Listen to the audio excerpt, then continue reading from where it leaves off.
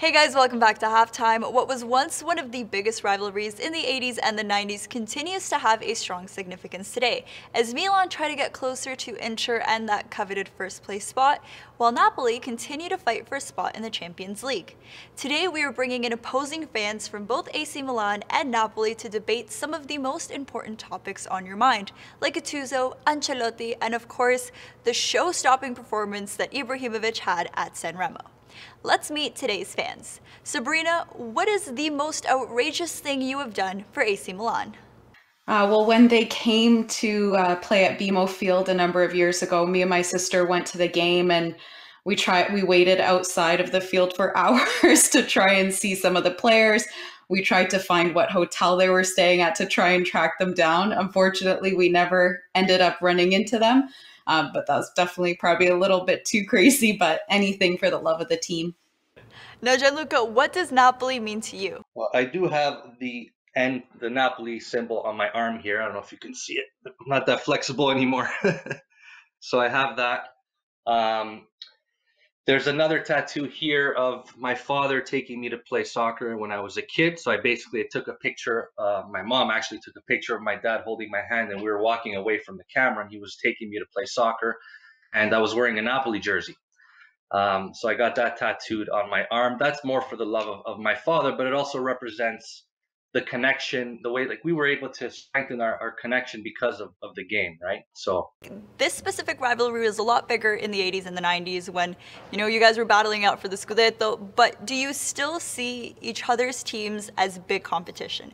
Going into the match this weekend, like we can start with you, Sabrina, do you still see Napoli as a strong competition when you're on the pitch? Absolutely. They're still a great team, and being a Milan fan especially, I love Gennaro Gattuso. I know what he can do, and it's terrifying going into the match because this feels like a match where if we're not 100%, we're not going to win this game, and we're at the point where we need all the points we can. So this is going to be a really competitive matchup against a really great team. And Gianluca as well. I mean, Milan were unbeaten for so long, but they are such a strong team this season. How do you feel seeing your team going into the match this weekend? Milan obviously is in a much better position than we are, as I think they're fighting for the Scudetto.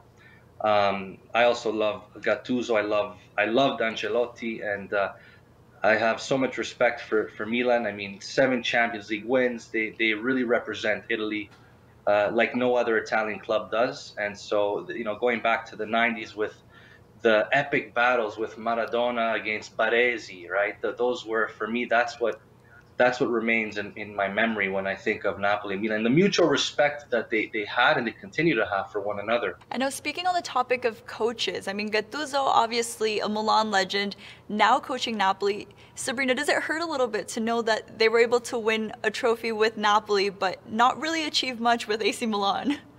It does break my heart, especially because he was just 1 point away from getting Milan back to the Champions League. And I think that would have done so much for his legacy as a coach, because obviously his legacy as a player is huge. But as someone who's from the region of Calabria through my dad's side, and Gattuso being from there as well, being from the same town as my dad, it just, like, on a personal level makes me so happy that he was able to win some silverware. And being that it was from a club that's from the South too.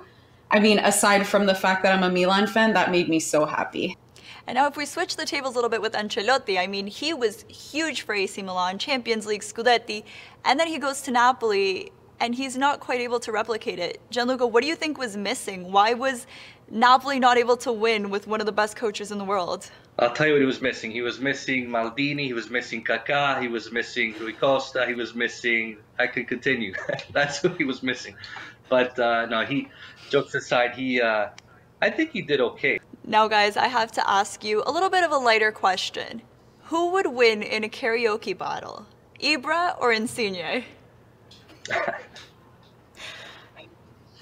I think if anyone watched a bit of the Sanremo, Ibra might not have the best singing voice, but I think the fact that he's so charismatic, I'm going to go with my boy. I'm going to go with Ibra.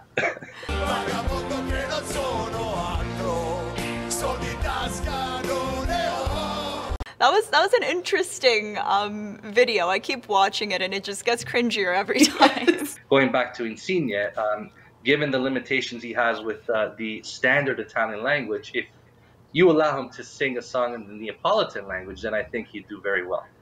I think there's actually a video of him singing opera with Manolas.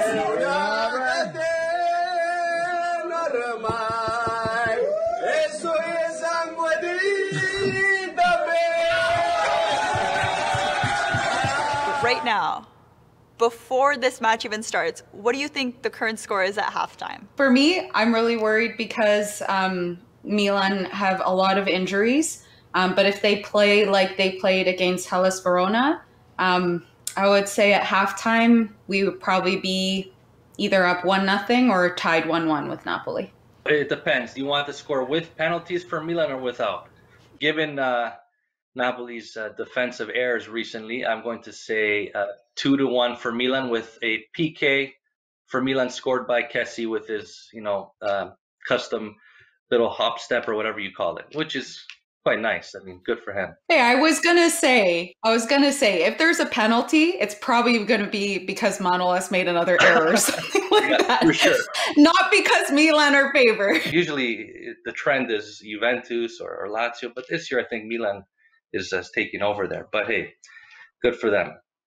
Thanks for watching. Remember that TLN is broadcasting the UEFA World Cup qualifiers, so head on over to tln.ca/soccer to find out when teams like Italy, Spain, and Portugal are playing. Enjoy the rest of the match, and I will see you all at the next halftime.